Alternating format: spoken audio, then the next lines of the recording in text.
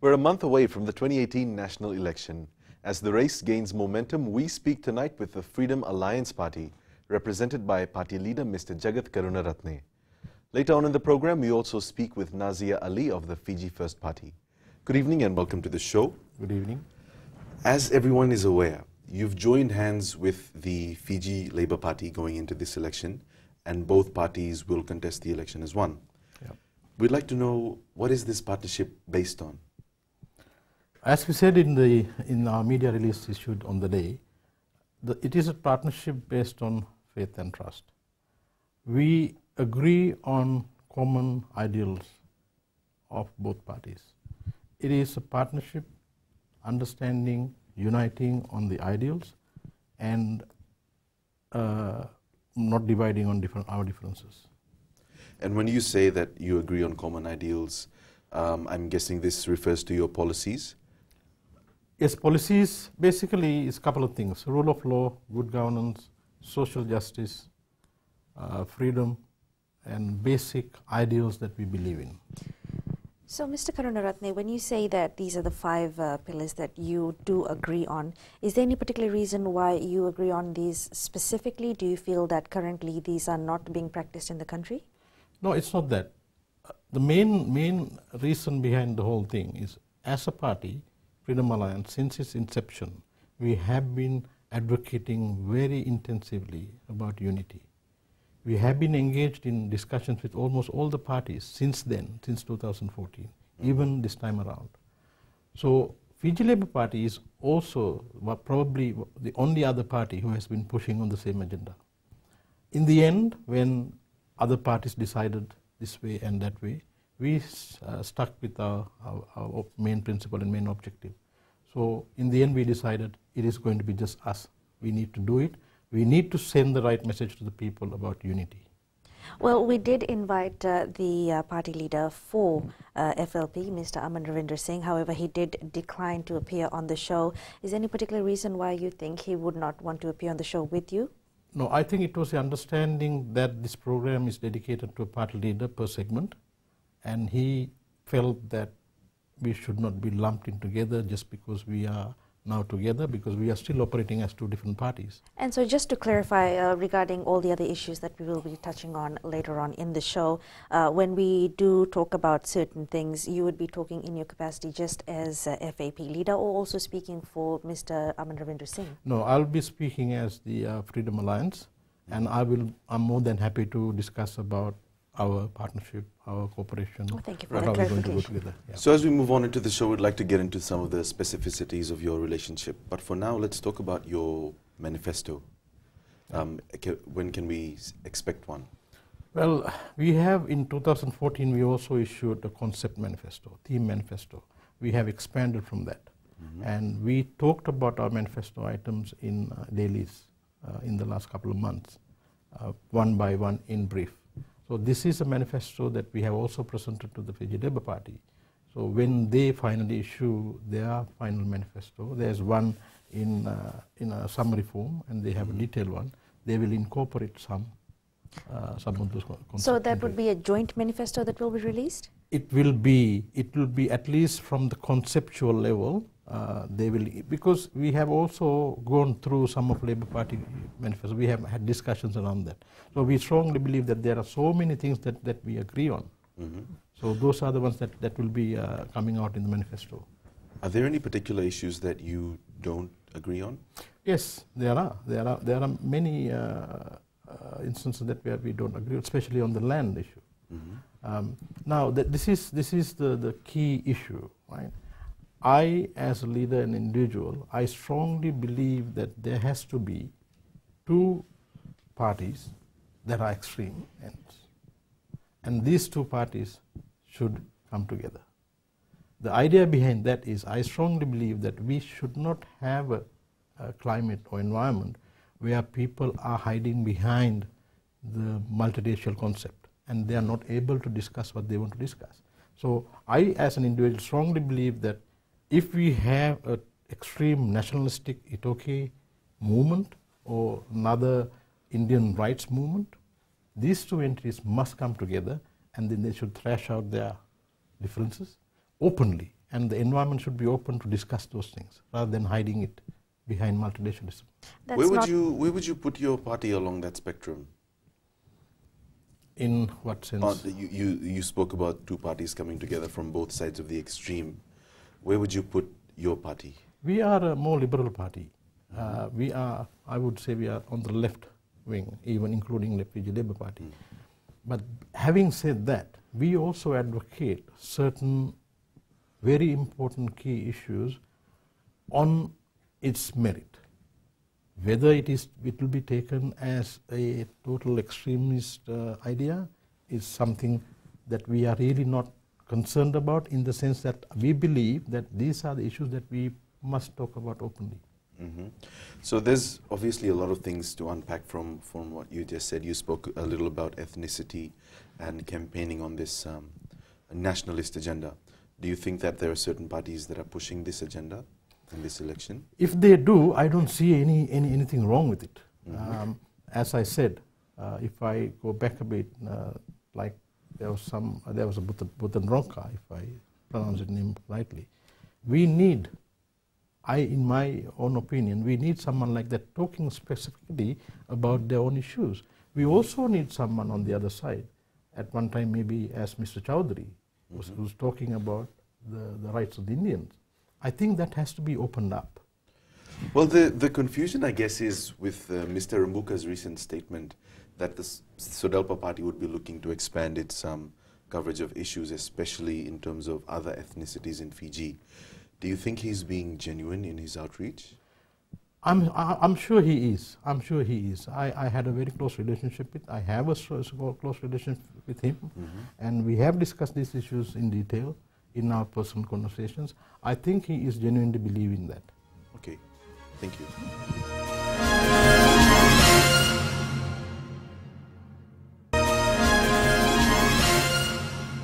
Mr. Karunaratne, you also mentioned previously that FLP and FAP are now going to be contesting this elections under one banner. Just a quick review of the 2014 elections. FLP had bagged 2.35% votes, while the then Fiji United Freedom Party had 0.22% of votes. That was still below the 5% threshold. Yes. Do you think that in this election, with the partnership that you formed, that you will be able to meet the threshold this time, or maybe push forward? Definitely, most definitely. One of the things I personally believe in, again, a lot of leaders have not realized the impact that it can have on the message of unity. I strongly believe in that. And this is one of those messages that we are trying to take it to the people about the importance of unity by leaders coming together. We cannot talk about national unity when the leaders are divided at the political leaders level. I think we are sending the right signal by coming together. I strongly believe that this will make a very big difference this time around. Well, since you've been liaising with the FLP, would you be able to give your answer, or maybe your point of view, your opinions on why there seems to be some sort of a confusion when it comes to the party leader? As it is, we've been told that Mr. Mahendra Chowdhury is the party leader, however, Mr. Aman Ravindra Singh is the parliamentary party leader. No. But FLP was not represented in the parliament. How does that make sense? Well, I think the concept behind that is, obviously Mr. Chowdhury is not able to contest this time around. So they need to have a leader taking the candidates to the elections. So that is where Mr. Singh comes in, to lead the candidates towards the election with the determination that they will win seats and end up in parliament, then will become the leader of the parliament. But a certain level of decision-making power does still rest with Mr. Chowdhury? Well, you should not say that. I think every party has a structure. You have a management board, you have committees, and then it goes up in the ladder. So that's how the decisions are made in almost all the parties. Well, leading forward into the elections, we've only got less than a day, I suppose, because this would be going to air on Sunday. Nominations for candidates will be ending on Monday at 12 p.m. So far, how many candidates has the FLP and FAP partnership forwarded? FLP submitted their candidates on Friday. I believe that they have submitted 25 names on Friday, and I believe that they will be submitting the rest of the candidates on Monday, early morning. So that's 25 just from FLP? At the way that we are going into the elections, all the candidates will be under FLP. I see. Even FAP? FAP candidates are going to go under the banner of FLP. So these nominations that will be made on Monday, can we expect a full 51 candidate list? We have given the list that we had to the, we were operating as two parties. So we have had a process where we had 79 applications, we have shortlisted 31, and we were looking for more. When we decided that we are coming together, we have forwarded our candidate list to the Fiji Labour Party to go through their process. So what is going to come out, and what has come out on Friday and what is going to come out on Monday is the outcome of their process. But just in essence, looking at numbers, can we expect a full 51 or not?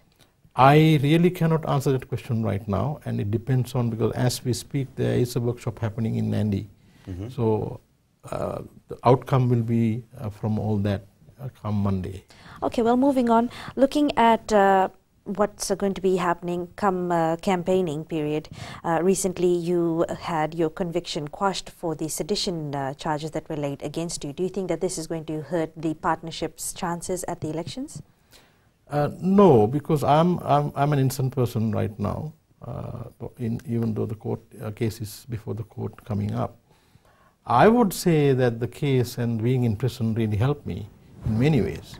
How so? When I reach out to the people, the first questions that are coming out to me about my experience in prison. So I start the conversation from there.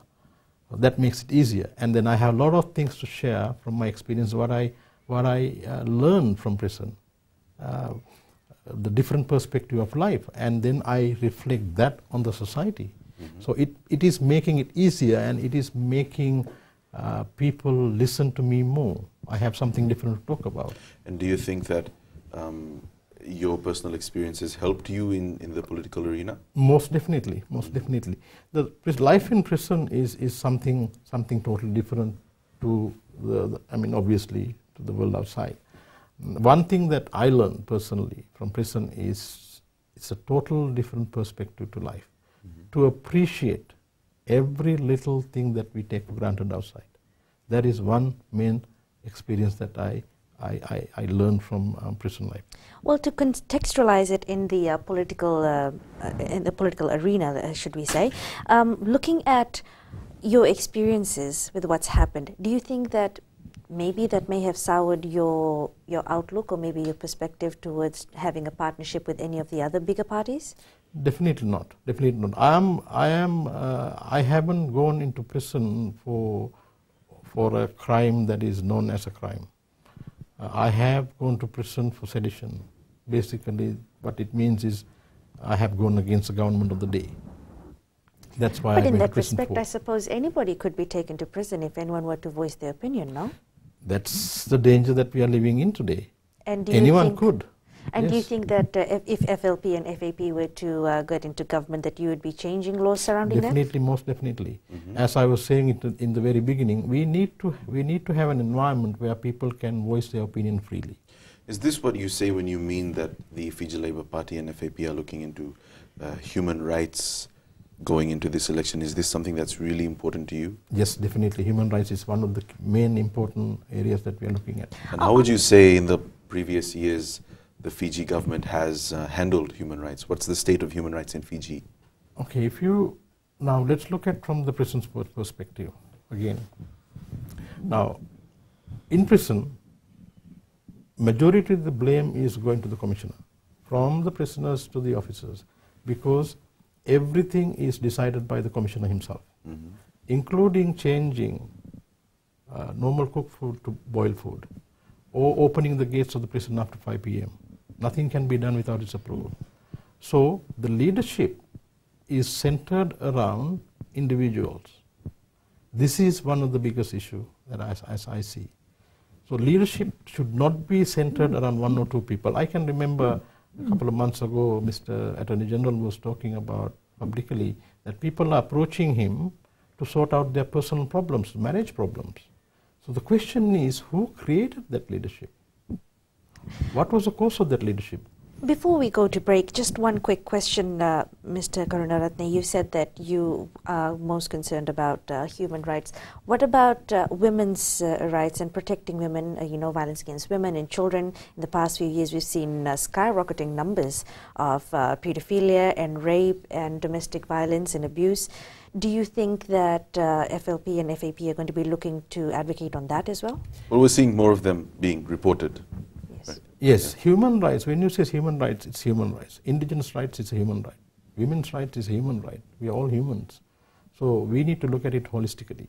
And then the other aspect that you're talking about, so much crime happening against women, against, rape, other robberies and stuff like that. Being reported against women. Yes, all that is happening. Again, I would say it is a reflection of the leadership. Mm-hmm. It comes down to leadership. What kind of leaders that we have today? Not only on the government side, overall the leadership. And that is why it is very important, this unification for both parties. We are sending a different signal. We are not trying to divide people into segments. We are trying to tell people that we must unite with our ideals. Let's not the differences make us divide. Do you think that you can answer in your capacity as it is to say that most of FLP and FAP are not taking part in this particular instance of violence against women and children? No, that's what I said. Definitely we are taking a stand on that based on human rights and social justice. Thank you for that.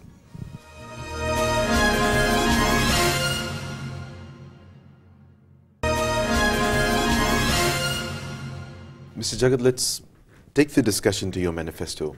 If I was to ask you the 3 most important issues that you'll be addressing in your manifesto, what are they? One is something that we have been advocating since 2014, the need of having a proper corporate structure initiated by the government.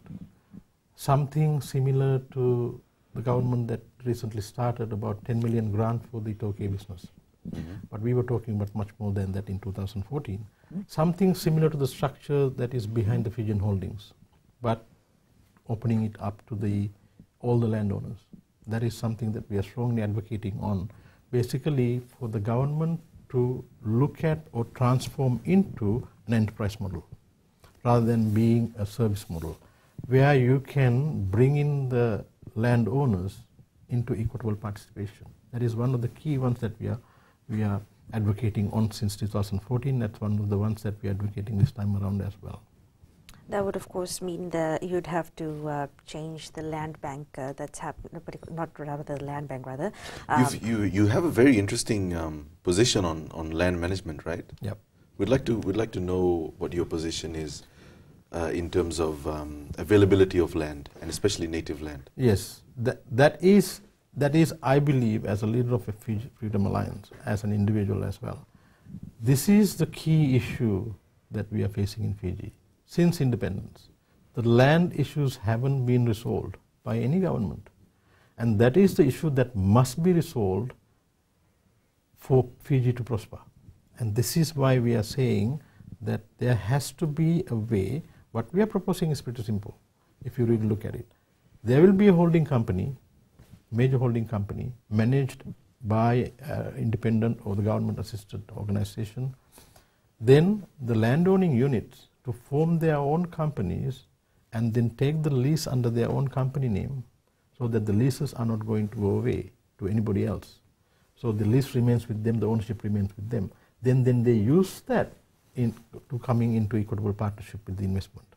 And then we have clusters of companies all around, and the land is owned by the landowners by themselves, and then coming into partnerships with well, the in theory, it seems like it would be quite a good working model. But how do you think that this is going to translate in real time to the everyday Fijian? It is not being translated to the everyday Fijian, because even if you look at TLTB, for example, the landowners does not have the money to get even the lease arrangement organized, because the TLTB is charging fees for that. They don't have that kind of money. That is the biggest problem. So that is why we need a structure where it can be facilitated And that is why the corporate and maybe TLTB as a service organization that can assist the corporate. And the whole thing has to be changed. Do you think that land is safe under the current constitution? Fiji First keeps going around saying land is safe. It's never been this safe. Well, as a party, again, we discourage leasing. So the Fiji First government is talking about under land bank concept and all the other concepts about leases. When the minute that we talk about 99-year or 30-year lease, I wouldn't take it as land is safe. 99-year period is a long time, and you never know what will happen during that period. So how can we say the land is safe when we are encouraging 99-year lease concept? Well, I think safety in that sense, I mean, even according to the constitution, is freedom from permanent alienation of land. Right? You've got a legal background under the constitution. Do you think that land is safe? You can have, as you also know, you can have a lot of things, fundamental principles in the constitution. When it comes to execution and subsidiary laws is the one that determines what will happen. And with that in place, you can say, okay, let's put it in a different way. I have a freehold land. It cannot be alienated from me ever. Similarly, the native landowners will never allow it to be alienated from them, whether it's in the constitution or not. But now the laws that we are harping about should not be only about the constitution. It should be about how they can be assisted to free their land while keeping the ownership to themselves into the investment models. That is the challenge that we have. This model that you're proposing, it's different. Has there been any practice of this in any other country where there's native land? Yes, there had been. See, to put it in a summary form, I'm a born Sri Lankan. Everybody knows that. The issues that we have been having in Fiji today, we went through 30 years ago. Issues about land, issues about ethnic conflicts, and all that we went through. So we have learned from that. One of the things that came out during that time is this land concept, and that I'm advocating here about. And we had a company that went into a partnership with 2%, and today sitting at 8 billion, owned by the natives. And it is about how well we can structure it, organize it, and then how well the government of the day can facilitate it by having regulating laws to support that. And do you think you would have the support of native Fijians if you tried to implement this system? 100%. Wherever I have been talking since 2014, even before I came into politics, this is the same thing that the landowners are talking about, but in different languages. But that is why we need to bring it under one umbrella and then make awareness, proper awareness. Well, before we get back to the other two main themes that the manifesto will be addressing, on the lighter side of things, some time ago you were given chiefly status by the people of Ra. Do you think that with that in mind, that's giving you some sort of a push, or maybe you feel like you have liaised with the locals enough to get an understanding of what it is that they're going through? That's why you thought of this particular concept? Not really.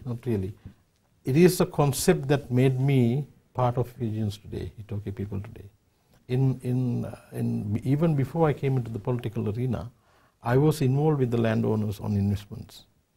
And during that period, I understood their problems. That's when I started talking to them about, hey, there are other ways that you can do this. And when I was explaining my own concept without knowing that there was this person many decades ago called Apollo Siranawai, and then they started believing that this is the reincarnation of Apollo Siranawai because I'm talking about the same thing that person was talking about. Mm-hmm. So that's where the acceptance came in. That's where the chiefly had been adopted to the Ra people came about. So just to clarify, I suppose there's no connection whatsoever with you being a descendant of anyone from Ra? They believe that so. They believe that, but you don't? I believe what they believe. Let me put it that way, because they believe that there were two brothers who went on a voyage and one ended up in Sri Lanka. Well, we'll move on to something else Right. instead of getting carried away. Right. What about the other two common grounds or things that the manifesto will be exploring? One, of course, you've talked about is land. What is the second one? There are a couple of things. One is the medical health sector. Health sector, what we are advocating on is to have an insurance policy for all Fijians, and then it is entirely supported and assisted by insurance. One way of doing it is, if you know, like majority of the employees are covered by the employer's medical scheme, usually. But what happens when they turn 55, unfortunately the retirement age is 55 now, the moment you walk out, you lose that. But how would the FAP and FLP government, should they get into power, actually have the resources to implement this? Where would the money be coming from? This question is a common question by the journalists.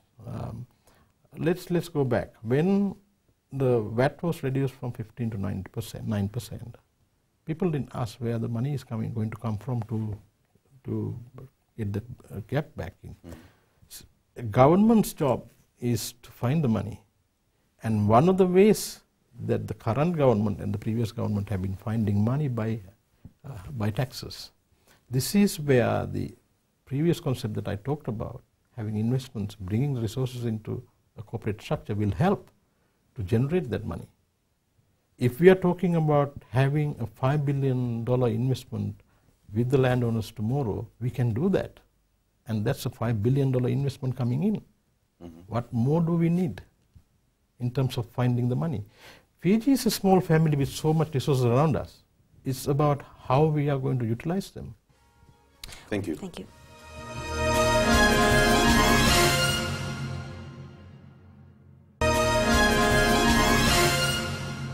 One of the policies that you were looking to implement is the healthcare system that you'll be looking at implementing an insurance policy for every Fijian. Now, you've mentioned that for those who are working at 55, that ends, but what about the everyday Fijian? What happens after that?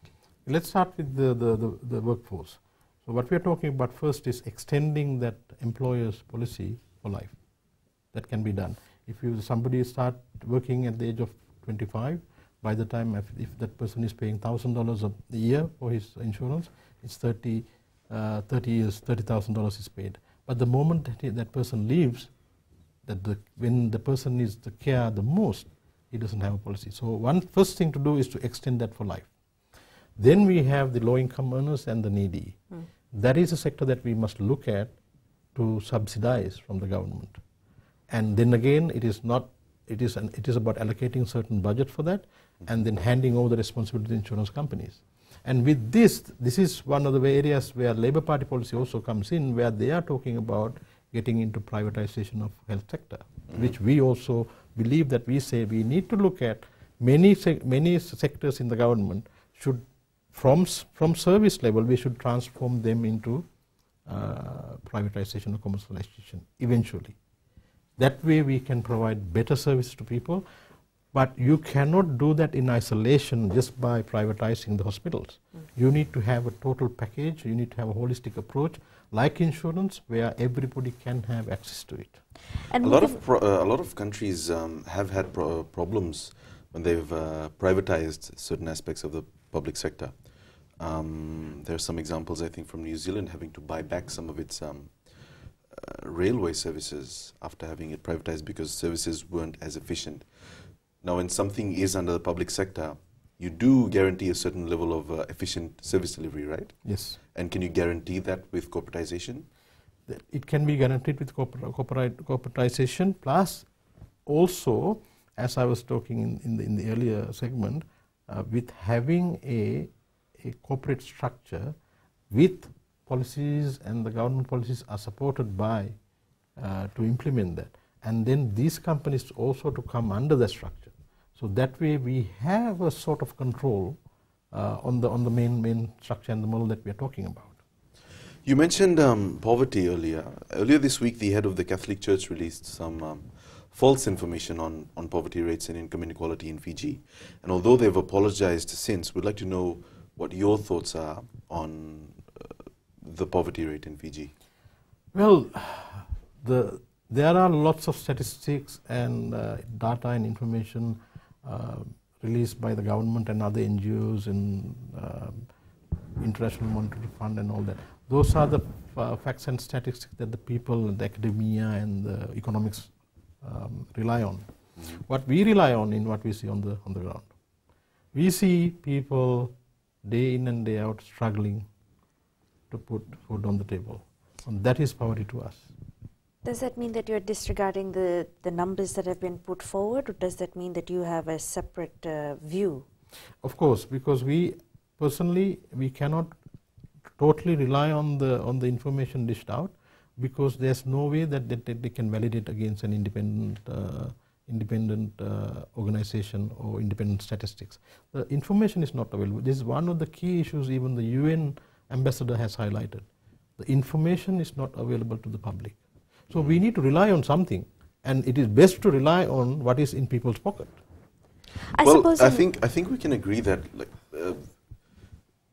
no one says that poverty has been completely eradicated from Fiji, yes. But there is a lot of quoting of the statistic that poverty has never been so low in Fiji. Would you agree with that? Well, as we move on with the rest of the world, people rely on money than the resources that they have. So there is a natural transition of people having money in their pocket. There may have been a decade before that people did not have a cent in their pocket, but they had all the resources around them. So if you are looking at the monetary value, of course, then you will say the poverty has eradicated because people have money in their pocket. But not necessarily poverty has gone down. Okay, well, that's your view on that. Looking at putting money into people's pockets, something that's been quite a hot topic amongst most of the political parties leading into this election, they're talking about minimum wage, to clarify, for unskilled workers. Some are proposing a $4 increase, some are saying they bring it up to $5, one has even said up to $10. Yes. Is there any particular wage rate or any number that the FLP, FAP, your partnership is looking at? FLP is looking at $350 in their manifesto, if I read it correctly, and then extending it to $4 and $5 eventually. From Freedom Alliance, what we believe in is that you cannot look at minimum wage again in isolation. It is just a number that people are throwing at to attract people or the support. What we are saying is we need to be realistic about it. We need to make sure that the people as a whole are uplifted. That's why one of our themes is growing together. We need to look at concepts of growing together.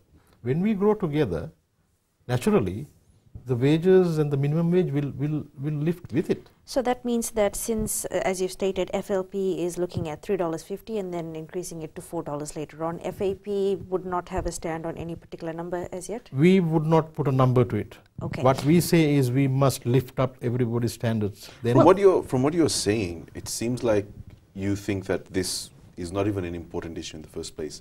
It's just something that one person started to talk about and then everyone else just gradually picked up.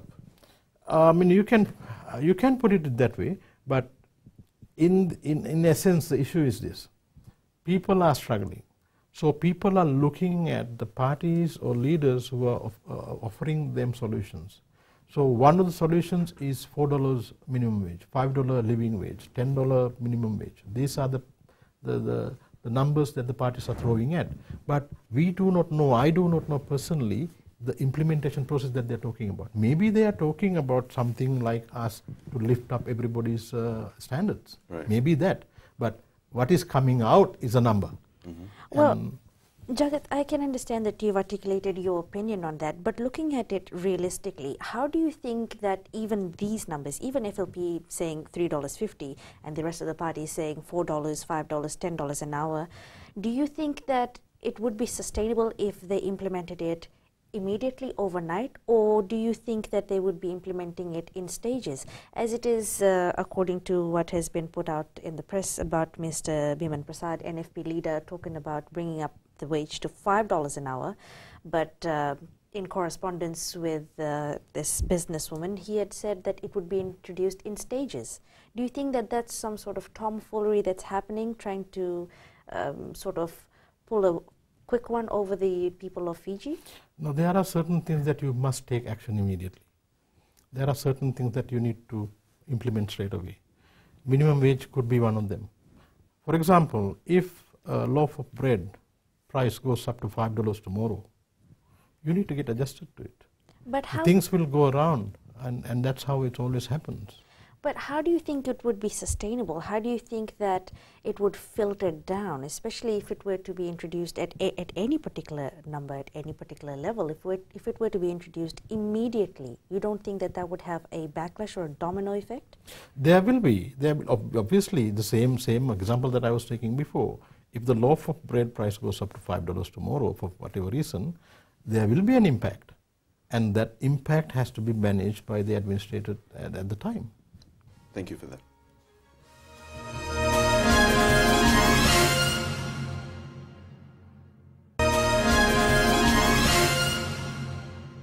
Now, Jagat, continuing on with what we were talking about in the previous segment with minimum wage rate, you said that it would actually benefit Fiji if the minimum wage rate, if it were to be increased, were to be implemented overnight.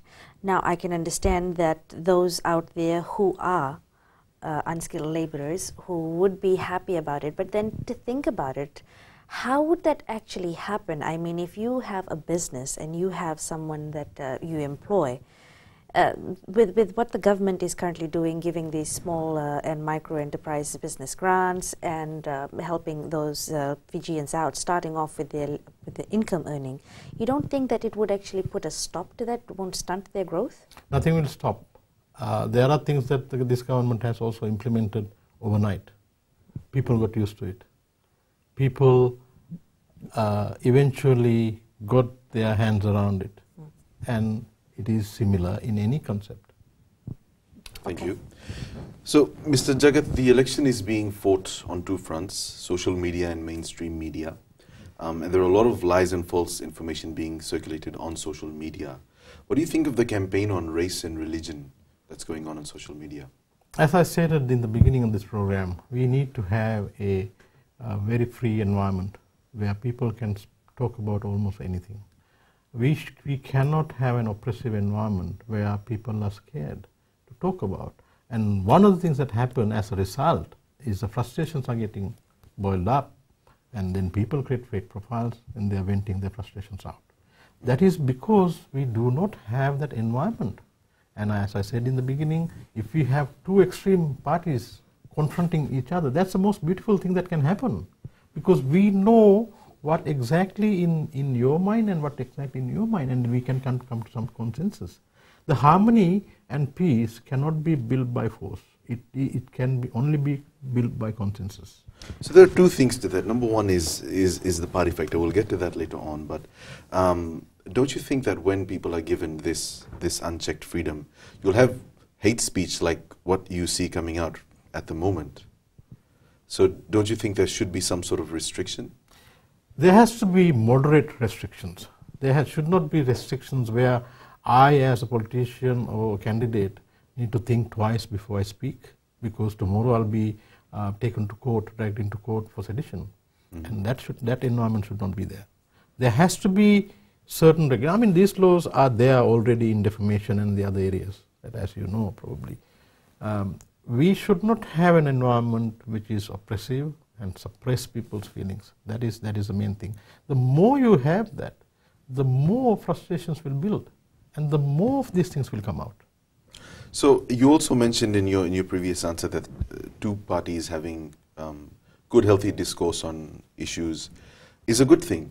But there are a lot of parties that for the previous years have been campaigning on race and religion. In particular, there's one particular party that seems to be pushing a nationalist agenda. Do you think that people should look at ethnicity when they are campaigning?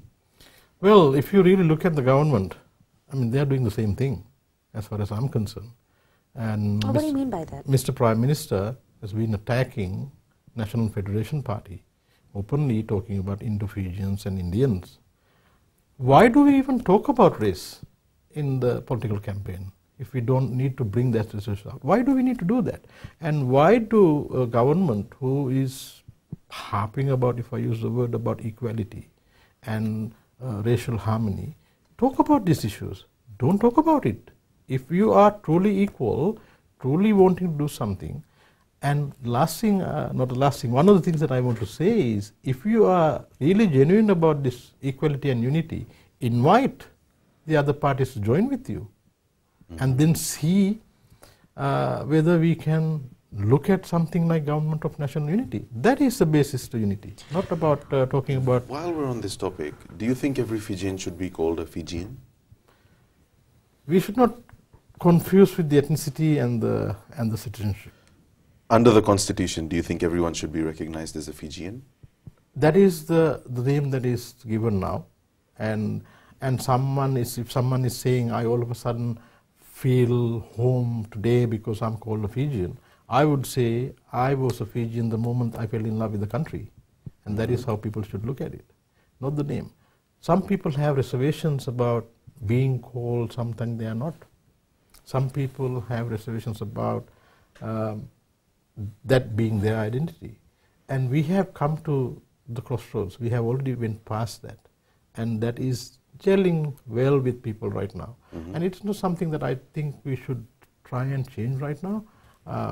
But what is more important is building consensus. If we do not build consensus between races, there's no way anything of this sort is going to help. Name Fijian doesn't mean anything if we are not together. Of course, anyone who is in Parliament will have to look out for the best interests of anyone who is in Fiji or calls himself a Fijian. Looking at post-elections, should, in the aftermath of elections, FLP and FAP's partnership not have the majority, do you see this partnership looking for a coalition with any other party? This is a very interesting subject. I strongly believe that the coalition and the unity must happen before. If anyone is talking about coalition after, that is simply selfish.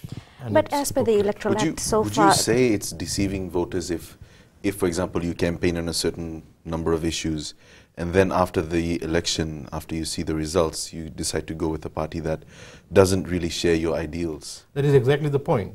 It's exactly the point. I can remember one of the leaders was saying that we are willing to go with any party after the elections.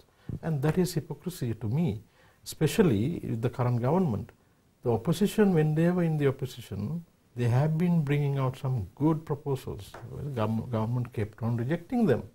So you have a very clear conflict of policies, and coming after elections, you are basically saying that, let me look at the profit that you got, let me see how much I have, and then see whether we can benefit from it.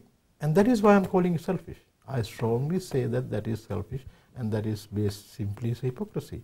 You can't do that. Well, and based on that, if a party is advocating on one line now and then saying that we are going to form a coalition with the government tomorrow, and these are the people that we are trying to attract to come out and vote for us. And why would they vote for you when you are saying that you are going to work with them again? Well, not to discourage or sort of discredit what it is you've said, but just in a nutshell, Mr. Karunaratne, if it were to come to that, if push came to shove, who do you think, in your capacity as leader of FAP, the partnership that FLP and FAP has, if you had to form a coalition, who do you think that you would go with? I would personally go with Sodelpa at any time.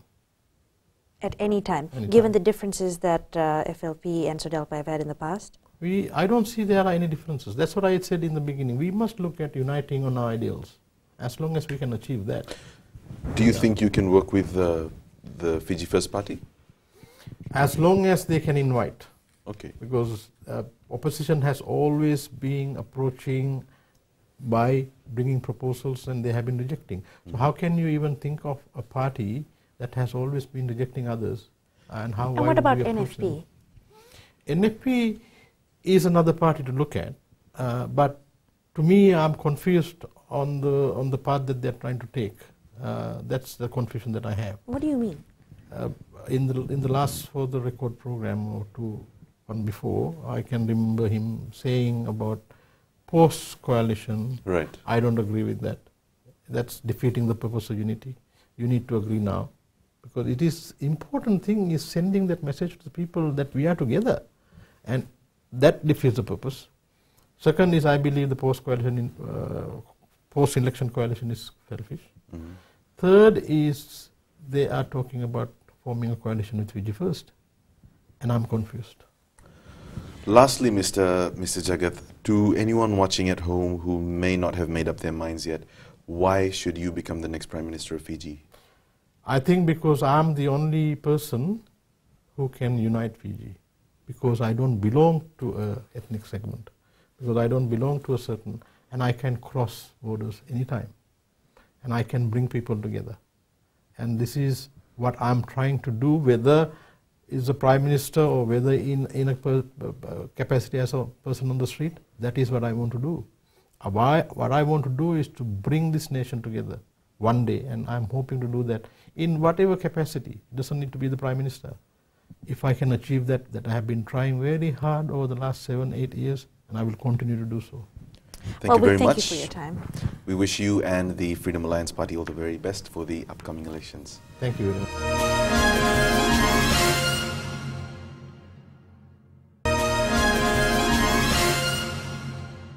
Welcome back. Ms. Ali, welcome to For the Record and good evening. Good evening.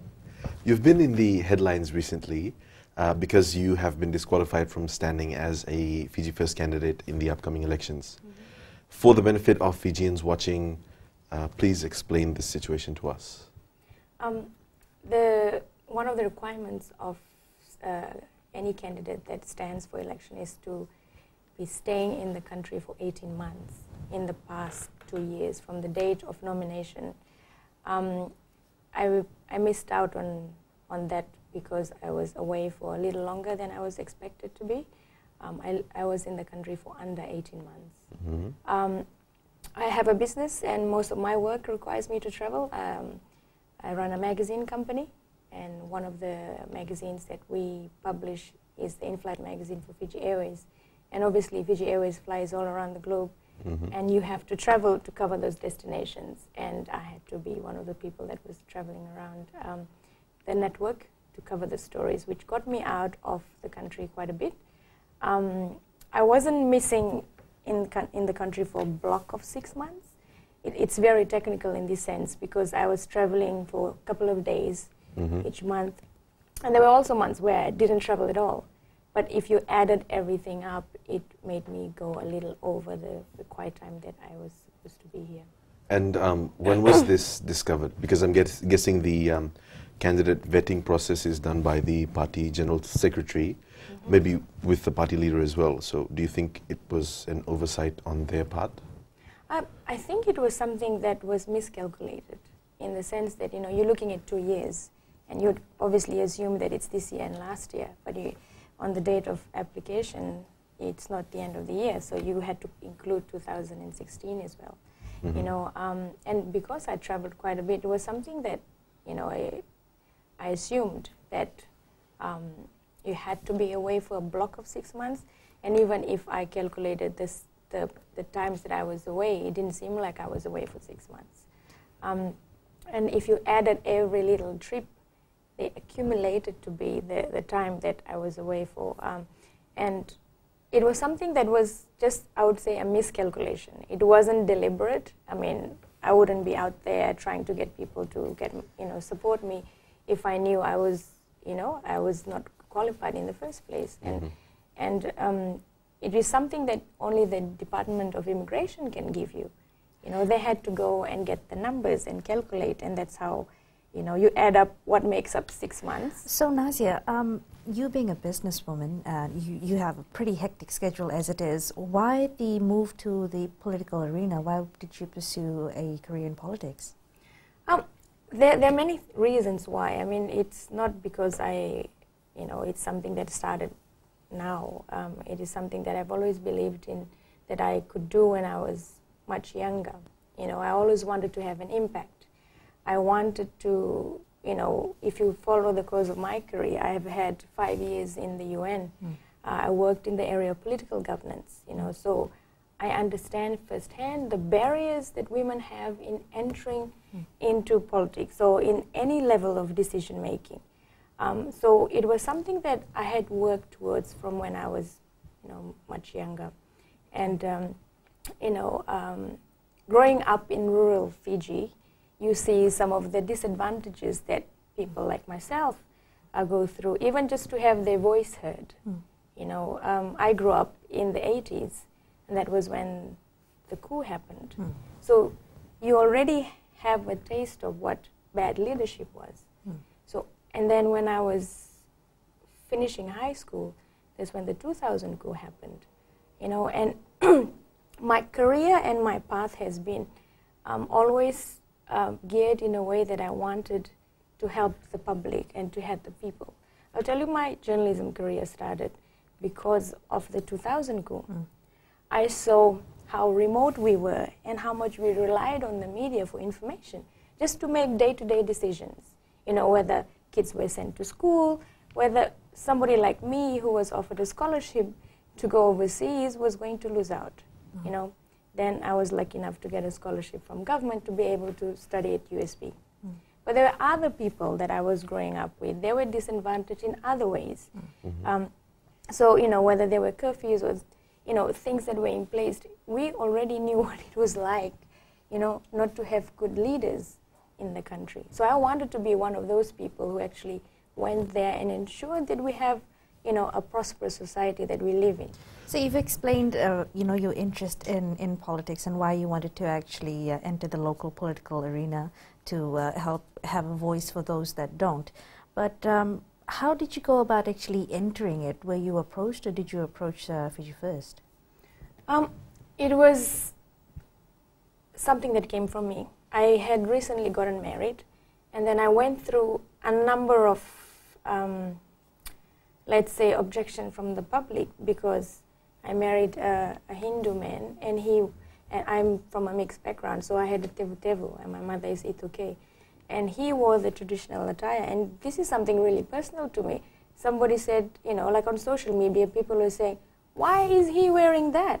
He's not Ituke. Why is he wearing, tapa and getting married, in that way? He's a Indo-Fijian. He should wear his own outfit, whether it's a dhoti or sarwani, whatever it is. And then I realized, even till today, there's so much, racism that exists.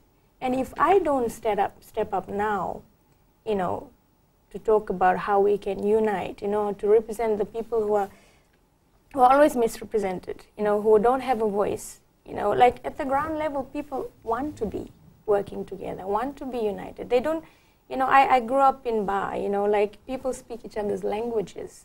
People understand each other. There's a lot of good relations that exist.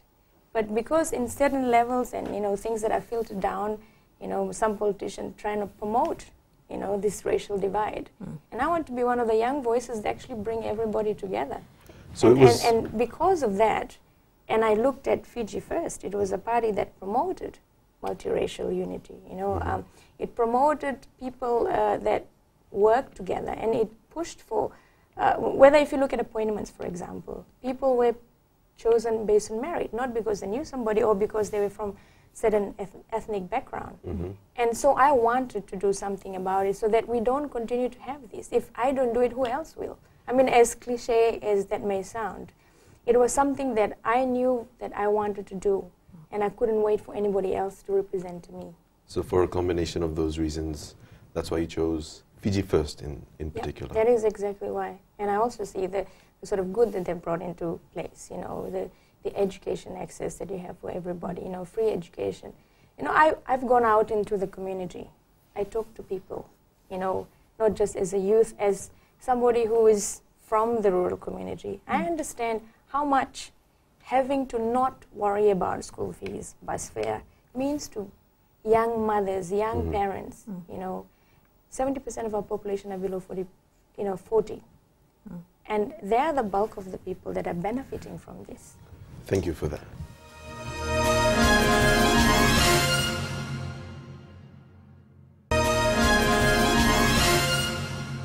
So Naziah, in the previous segment, you were talking about the factors that led you to actually pursue a career in politics, and in particular leading you towards Fiji First. Now, you've also mentioned that there are parties out there that are still maybe covertly pushing the race and ethnic barriers that are dividing Fijians. Do you think that this is going to create divisions leading into the elections? I certainly think so. You know, when you look at only one segment of the community, you inadvertently, are looking at ignoring the other part of the community. I think leaders should look at everybody together because we're equal. You know, because we're all human beings and we all deserve, to be treated fairly. So you've been disqualified from standing as a candidate in these elections, but you will be continuing to support Fiji First, correct? Yes, obviously. In what capacity will you be helping out in this year's election? Well, now I've been appointed the National Youth Coordinator, and I think that is a very important role because the party places a lot of emphasis on the young people. You know, as I stated earlier, they make about 70% of the population. And the fact that they do have somebody like me means that, I'm able to reinforce the current group of candidates, young candidates that they have, and their capacity, running for the elections to ensure that not only the youths are represented, but their issues and what their concerns are also tabled. You have a unique perspective in the sense that you've mentioned you've seen the 87 coups, you've seen the 2000 coups, you've lived through that, and that was one of the reasons that you've actually decided to get into politics. With that being the case, what's being regurgitated by most of the older politicians, bringing back issues from the past, bringing back demons from the past, do you think that this is a bad idea because youth are very impressionable right now? Yeah, I think, we underestimate the intelligence of youth, when I go out there in the community, they're very smart. They know what they want from their leaders. And if leaders are going out there talking about the past, the negative past, and talking about how it was better in the past, they understand, it's campaign talk.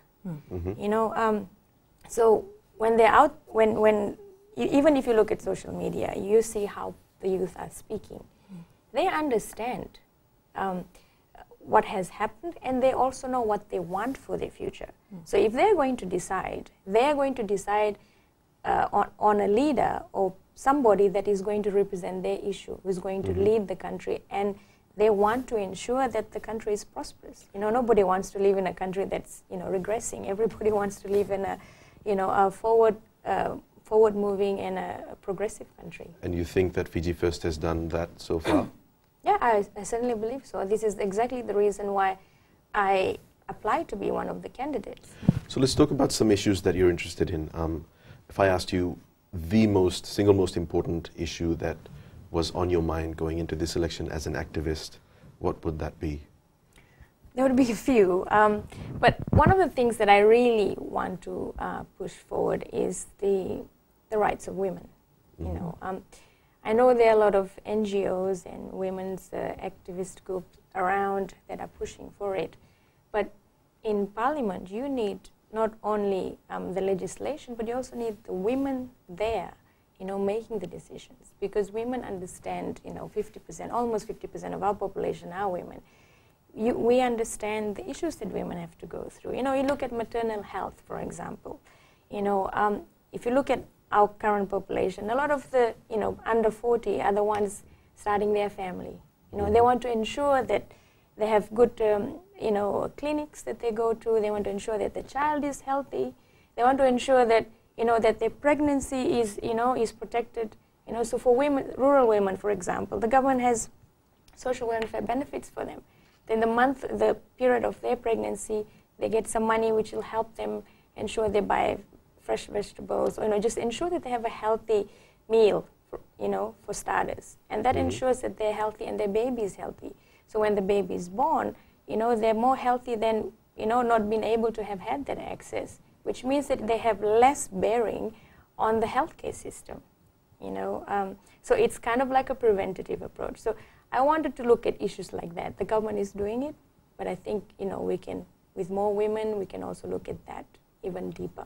Well, something that will hit home for you, you've mentioned that you want to address women's rights and also creating a safer environment for them. Right now, social media seems to be one of the environments and one of the factors that tend to make women and children feel unsafe. You have all these derogatory comments that are posted, you have hate speech that is happening, you also have online bullying, cyberbullying that's happening. If you were to give us an idea of what the youth can expect from the Fiji First government should they win the elections again, what do you think that they will be doing to address this? I'm sure we're all familiar with, the recent development in terms of the cyberbullying. Like it's not just subject to people who are in the public arena. It's everybody. Right. So it is something that I'm sure that the government will look further into. There was recently some developments in policies that looked at addressing this, and there was a huge uproar about it in social media as well, because suddenly people felt like, oh, I have to watch about what I say. But why is it a negative thing? You have to always ensure what you say is not impinging on the right of somebody else. People, say that they need, their freedom of expression. But if your freedom of expression means that somebody is feeling hurt, if somebody is feeling like they've been attacked on their race and religion, like I'm somebody who's been through quite a bit of that. And the moment I was announced as a candidate, there were pictures of me that were out, and we have people picking on my looks, my sexuality, my, body parts. They talked about my breast and how, because of that, they're going to vote for me, or because of that, I can't be a good leader. So when, women are always subjectified, and objectified in this case, because they become easy targets. And if we don't speak out about it, if we don't say anything against it, people will continue to do so. Do you reckon that's one of the reasons why women in the past, or maybe even now, are hesitant to actually enter the political arena to stand up for other women? I think it's one of the barriers. There are many barriers for entry for women. One is finance. Sometimes women don't have the finance to be going out campaigning. Well, you happen to have a few businesswomen, prominent businesswomen who are actually taking part this time, yourself included. But not everybody, has that access. So in terms of barrier to entering parliament, there are many barriers. And then one of the major ones is, women are reluctant to stand because they're always subject to this, subject to criticism, more than men. When was the last time a man was, his bare chest was taken picture of and posted? I was dressed. I was in swimwear, but I was dressed. And they put the photograph of me, and it was taken as if like it was wrong of me to wear swimwear and go out swimming. If people continue to do that and people continue to support this sort of thinking, it's a bad reflection of our society. And we need to take it up from the top. Thank you for that, Nazi.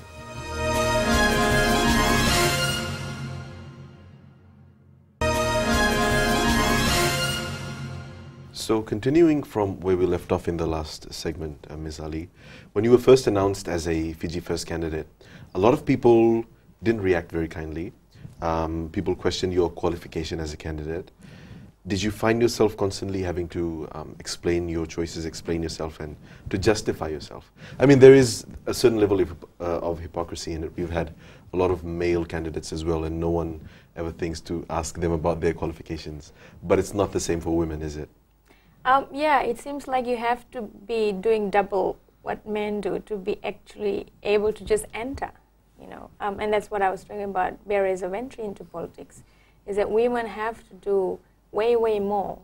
And it seems like you have to be somebody that is almost impossible, to be able to enter. A lot of people are expecting me, oh, so what have you done for this country? And they would have expected me to have promoted it, promoted everything I had done all my life.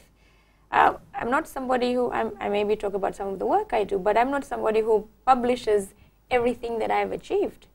But if somebody did want to find out what I've done, they could just Google, and on LinkedIn you'll see my CV. You get to know everything I've done. And this is something that people fail to see. But having said that, I've also had a lot of people who have defended me, who actually know me and the work that I've done in the community, whether recently or in the past. And obviously these people get shunned, and like they're told, oh, you don't know anything about this person, is just wanting to be popular, just wanting to go out into politics to make money. I run a business. Do you see your disqualification causing any setbacks for the Fiji First Party leading into the elections now? I actually don't think so. I actually think, it reinforces the independence of the elections office and the electoral commission. A lot of people say that, oh yeah, in the beginning they were saying, oh, she was picked there because I'm related to the Attorney General, which I'm actually not. Maybe, if you connect all the dots, somewhere, somehow I am probably related to him. But, I'm not his sister or somebody who's closely related to him. So, they said that this me being there had so many wrong reasons, and they would say that because of my religion, that people would not really think that I would make it through, because I was a token person who was just brought in because of who I was and my relationship. So if you take that same idea, and if you saw that the party was the type that, manipulated the Fiji Elections Office or manipulated the commission, then I wouldn't be here. I would be out there campaigning, because, and asking for people to vote for me. Well, on that same note, this election, a lot of people have been saying that a lot of the women candidates in many parties are sort of token candidates, that they have been taken in for their popularity and not necessarily because of their merits. Would you like to comment on that? I think, we have to get away from looking at women just because you need to have a woman, representative. Right. You need to look at why it's important to have women in decision making, because they bring the balance in the decision. If you look at a family, you have the father and the mother. They collectively make decisions for the household, and that's how we look at Parliament as well. You want to have both of them there. But when people say that, oh, they are just token, we don't want to discredit the women that are standing. They have worked hard as well. I would say about the party, the candidates from our party, there's 11 of us that, that were originally selected, and that's quite a sizable amount. And I would say that these are some of very qualified women who represent different segments of the society. They're not all, with PhDs, or they're not all business women. There's a woman who is the leader, of the local. She's a sugarcane farmer, and she heads, and she's from Tavua. She looks after so many cane farmers, and she represents the views and the interests of the cane farmers. Why do we have to say that, like she's not qualified to be a leader? She's already a community leader. Right. So you mean that you would like to have women there offering a unique perspective in what would seem like a very male-dominated arena, where you have people representing the ordinary Fijian? Yeah, it's Do you it's think that every there's a woman's glass? right to ensure that their voice is heard, that they are being represented. Do you think there's some sort of a glass ceiling when it comes to that in politics in Fiji? There's a glass ceiling in every area. In business, in politics, in all arena, women always have to fight. Well, one to could make a argue the stand. point and say the Speaker of the House is a female. But she's just one, she's there. There's a start. But if you look at the current, situation, they're a little bit more than usual. Right. But if you're looking at the new set of women that are coming in, it's quite positive to see that, a lot of women are, taking the stand to stand for election. And I guess we're doing better than most countries, but then... Yeah, the minimum requirement is 20%. Right. People have signed on to international agreement like Fiji has, and the party, we have more than 20% women, that are running for elections. Well, women coming from different backgrounds. You have athletes, you have businesswomen, you have people who have been in the media and in the communications industry as well. What do you think that these women should actively campaign on to try and raise awareness on issues that are affecting those who will be casting their votes this time around? I think there's a number of things. If you're looking at young people, you know, young people want security, young people want stability, and that is something that the party is, you know, fighting for. Because, you know, when you're starting off your life as a young person, you want to ensure that everything that you do, from being educated to working, that, you know, things are secure. You know, there was a time when in 1987 coup, I saw like my whole neighborhood just cut into half because half the people just went to Canada, Australia, New Zealand, you know. And for me it was, you know, as a child I grew up thinking, you know, like if this is the situation often, then it would mean that, you know, people that are well-to-do and people who are intelligent are leaving the country, and we're just left with, you know, the bare minimum who are just trying to make do. You know, so having a secure future, which is what the party promises, is something that I feel is something that we need to reinforce. Because when you have people talking about race issues, I mean, they bring things like that up, it causes division and causes uncertainty, and it makes people doubt their future, especially young people. So all they want to do is just pack up and go. And I have a lot of friends who have, you know, who had done that too in the past because they felt like there was no, you know, no future. Well, now in your new capacity as a youth wing leader, looking at campaigning that's going to be happening leading up to elections, what do you think the party will be doing in order to touch base with the youth? We have already started doing that. You know, it's not something that we'll start now. We've been doing it already. We go out and we speak to the youth. We talk about their issues. We ask them what their concerns are and what they would like. You know, and surprisingly, you know, you have them raising concerns about certain areas, but they also commend the work that the government has done. When you say concerns, what sort of concerns do they usually talk about?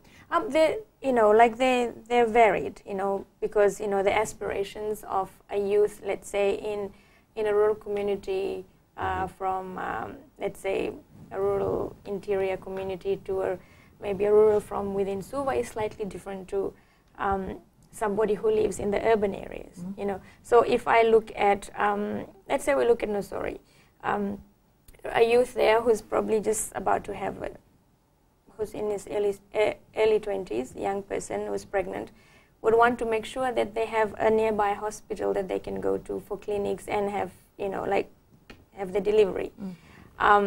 But somebody in Suva would just want to make sure that that when they do go to the hospital, they're the first to be seen, you know.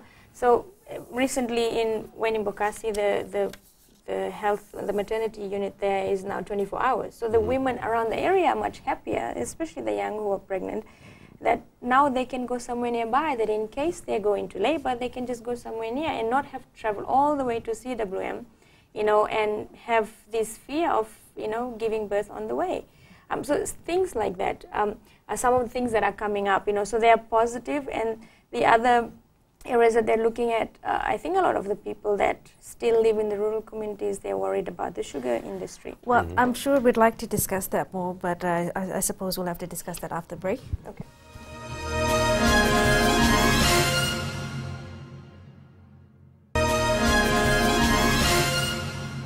So Ms. Ali, would like to know more about your background. I understand that you've got some knowledge in the communications industry and business as well. So tell us about your work as a publisher of a magazine. When did you start and what experiences does that involve? So I started the company in late 2011.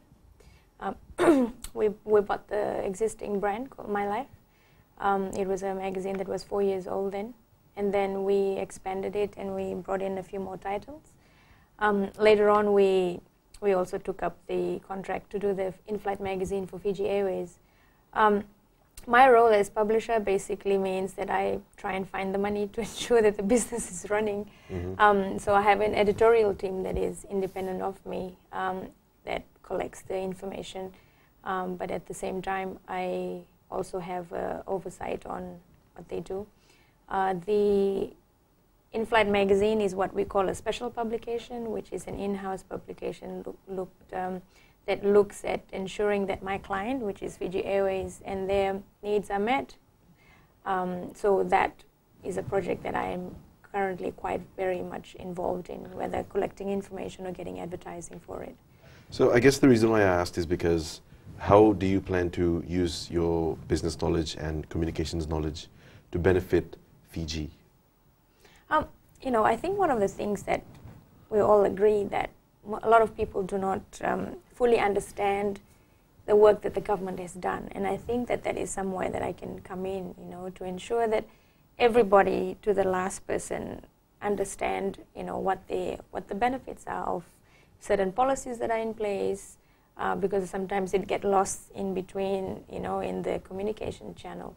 So it is an area that I thought could also use improvement. And having the communication background, I not only in publishing, but in my previous jobs, I worked in a few regional organizations and the UN. Primary role was to ensure that messages were communicated to the right people through the right channel. Mm-hmm. You know, for example, if somebody is in a rural area and if they don't have television, they miss out on this program. You know, so because now there is Walesi, you know, they can download it onto their phone and be able to watch it, because there might be internet that is penetrating to the area that they're in. Mm-hmm. So things like that, you know, like how do people get information, and the right information? Like even this idea about, you know, rural women getting monthly allowance to help them during pregnancies. Not everybody is familiar with that. You know, so if people know, they will be able to utilize it, and you know, you'll be able to ensure that women are very healthy and they have a good pregnancy. Well, with all of that, I'm sure that your interpersonal and intrapersonal skills have obviously gotten way, way better. But I'm just a little interested. A lot of people have different opinions on Mr. Bainimarama, and some of them do happen to say that he's a little abrasive, he's a little rough around the edges. What's your personal experience been like with working with him? In terms of his demeanor towards others? Because a lot of people like to talk about him, don't they? Mm. Yeah, I mean, like to me, my encounter with him has been over a number of years, you know, as a former journalist and as somebody that I tend to meet in cocktails, you know, if I get invited to the same events, and then now as one of the, you know, as a party member. He's been quite friendly to me all the time, and I haven't had an experience where he's been abrupt in the sense that he's told me off or, you know, contrary to what people say. But from my recent, if you focus on my recent experience, he actually values what I have to say. He actually thinks that I bring in quite a lot to the party. So, you know, I think it's the same way about me as well. A lot of people just see a picture of me, they think I'm a beauty queen, and that's how far I'm, you know, how far I go. They don't see that I have an experience in working with political governance. They don't see that I've worked in media for a long time. They don't see that I was, you know, an educator at USP. I was a tutor and assistant lecturer. So people don't really know you, so they just assume because a certain photographs make you look a certain way, that that's who you are and that's your personality and your character. We're going into this election with a lot of political parties having internal struggles, and that's how their campaign has sort of been defined. And we don't hear a lot of that from the Fiji First Party.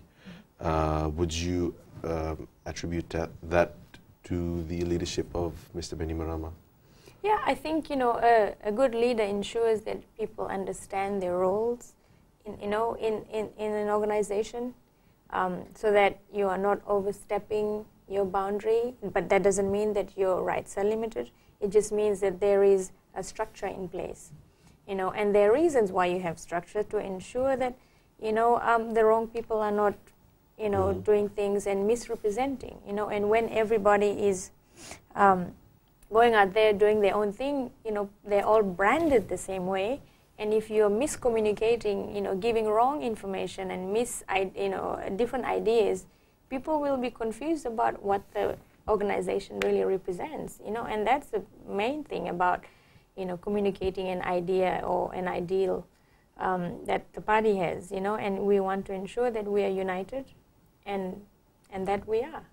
So in essence, Fiji First Party seems to be working and running like a well-oiled machine with no cogs in it so far. Well, I would say so. I mean, you know, if you take my case, for example, you know, I know that there are a lot of people that applied to be a candidate, you know, in the hundreds, you know, 500, more than 500 people applied. And they picked the people that they felt made the best team, would represent people, and we all work well together. We help each other out, and, you know, there's no bickering, there's no backbiting. You have people who have always worked together. And the young people that have come in, including myself, have been taken in very well by the, you know, the more seasoned politicians. How do you see the party moving forward, given your disqualification? Obviously, there is a replacement for me, but because I haven't left the party, I'm not joining another party. I still believe in the reasons why I joined the party in the first place, and I would stick around, and I'll make sure that, you know, we get back into government. And I want to make sure that a lot of young people also make it. Just looking at the elections itself, of course, like you said, you know, you're still going to stand by the party. There are people who have tried to stir up a little bit of discontent within communities, saying that it's not right and it's not good to have governance by one leader or one party for too long. What are your thoughts on that? If 4 years is too long, then I don't know what people are thinking. We all live long lives, you know. Do we change every day? Do we want to change every 4 years? And it takes some time for policies to really get into effect. You know, if we have one policy now and then the next government comes in and it's a different government, doesn't believe in that and changes it, you know, yes, they will be doing their job, trying to do, you know, different changes, but the people on the ground are the ones that are going to be suffering. You know, the people who are currently benefiting, what does it mean to them? Does it mean that they will lose it? Does it mean it's going to change its, you know, dynamics? It's about consistency. And, you know, the policies that are brought into place, some takes a while to really get, you know, get down to the community level. And you need to give it time. And you need to ensure that, you know, our leaders are given the chance to actually implement it. And it's not only, you know, people always talk about, oh, the politicians are doing this is the reason why our community is so bad. But there's a whole lot of channels, you know, that it goes through before it reaches you. You know, just because the policeman did something to you doesn't mean, oh, it's because the politicians are like this, the policemen are doing that. No, everybody is an individual, and there is a system and a structure in place. And it takes time for everything to filter down. Well, thank you for that comment.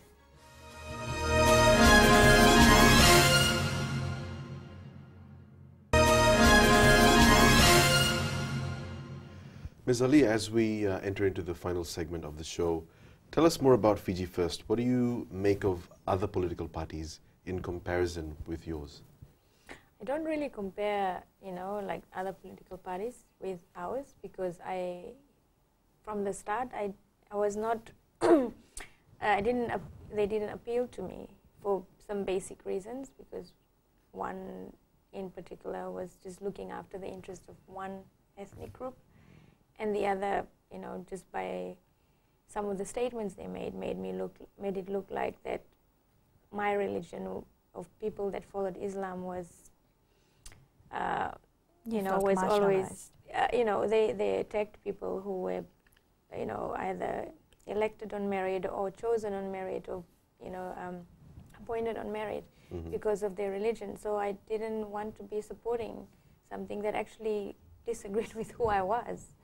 And I've seen the things that Fiji First government has done. You know, my Itoke side of the family, they own land, you know, that Fiji Pine sort of uses, and recently they got quite a bit of bonus, and I saw how much it affected, you know, positively affected them. You know, I have an uncle who is not able to move around because his legs are amputated. His son was able to buy a vehicle so that he could take him to hospital whenever he could, and instead of waiting for the bus the next day, to be able to take him to the hospital whenever he got sick.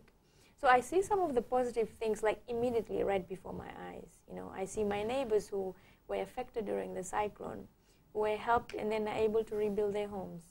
You know, I've seen people in the recent cyclone who lost a few things, were able to access the $1,000 grant from government to go and, you know, put things back into their home. So when you see things, you know, it's already an indication of a government that actually is out there for the people. You know, you say those things, but then to a lot of people out there, those have publicly been called vote-buying exercises, right? Yes. Well, those, like you've mentioned, Ziad, The home care initiative. the home care initiatives, they are humanitarian efforts on the part of a government to help out its citizens. But there have also been a few things that have happened in the past few months. For example, the free Wi-Fi hotspots that have opened up, and the new initiatives, the new policies that have been put forward by the government in the new budget. A lot of people are saying that this is blatant vote buying. Do you agree with these statements? So people don't want these things? Do you want to make sure that people are not advantaged? I mean, I think people always say that this is vote buying. So, and if government doesn't do things to help its citizen, and then they'll say it's an ineffective government. People will always look at negative things of anything positive. Anything that positive that comes out, people will say, oh no, it's not enough. You know, it didn't come here, it didn't come there. So let's say, for example, the Walesi. It's a phased approach. Every weekend, it's been launched different places around the country.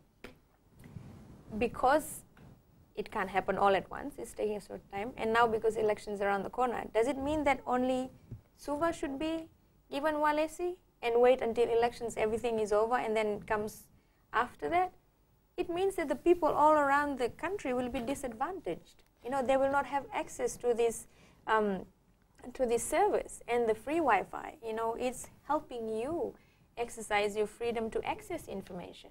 So, you know, in essence, you're saying that it's not blatant vote buying. This is the it is government not. trying to help. It is, you know, these are plans in place that have been there all along. You know, I think people don't understand, you know, how government works.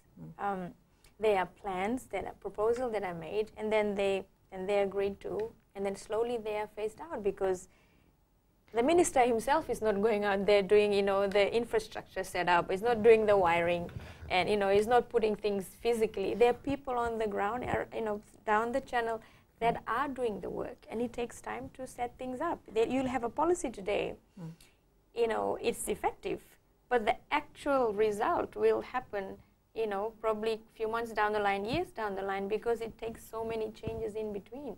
You know, that is the thing. That's why we want to have the same party back, because they will ensure that what they started off continues.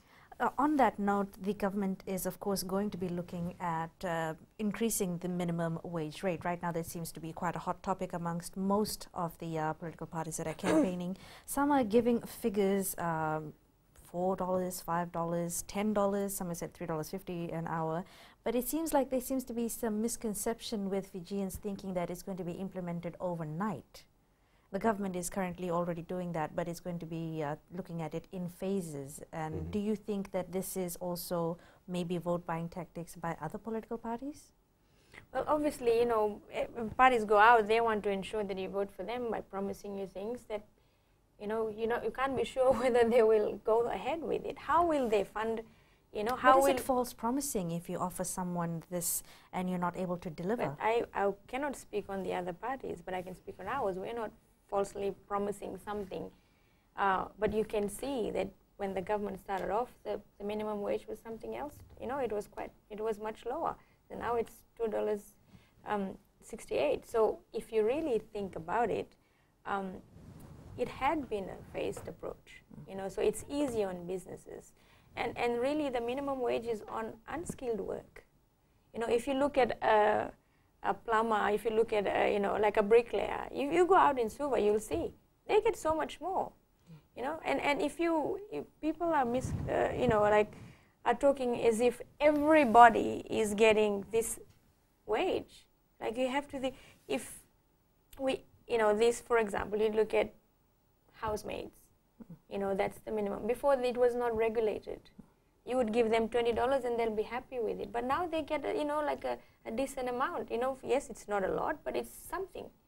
But it's a good start. You know, if you look at how it was before, you know, like people who had who were housemaids, or were, you know, let's say somebody who worked in your gardens, or somebody who didn't have much skills, were working around the house, they were just dependent on what somebody was willing to give them. You know, now it's regulated and they need to be paid FNPF. Well, we're about to wrap up now. What is your message to those who are still hesitant or still unsure about what to expect from Fiji First leading into the elections, and what they can expect should they still form a government in the next year? I'd say, you know, like, look around you and see the good things that has come into place. Just look back 10 years and see the changes.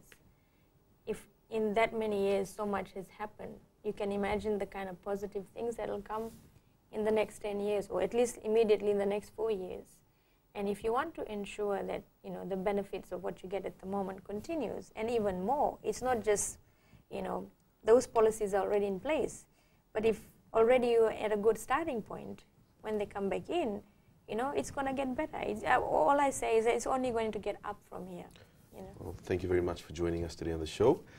We wish you all the very best as youth leader of the Fiji First Party. That's all we have for you tonight. We'll see you next week. Good evening.